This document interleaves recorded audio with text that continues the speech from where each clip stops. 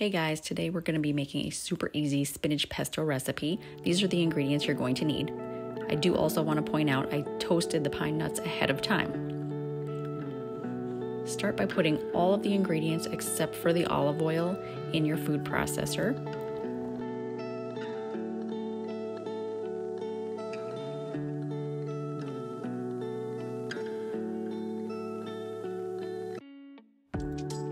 After you put the lid back on, pulse it a few times just until things are a little bit combined.